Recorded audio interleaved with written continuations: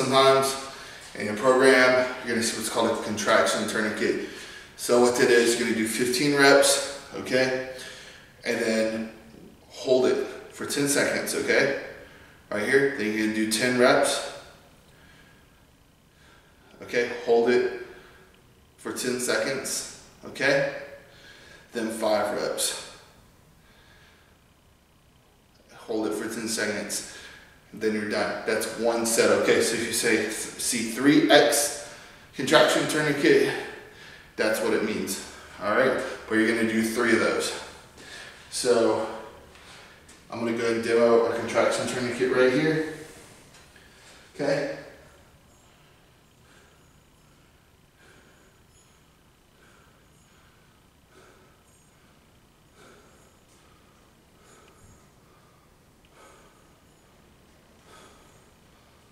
Good, now I'm gonna hold it.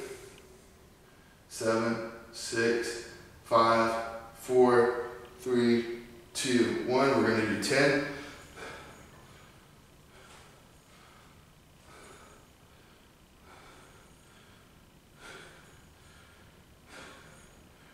Hold it.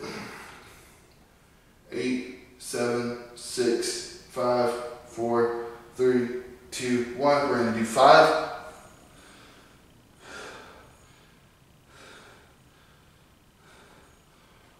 Hold it. 10, 9, 8, 7, 6, 5, 4, 3, 2, and 1. And that's one set of contraction tourniquets.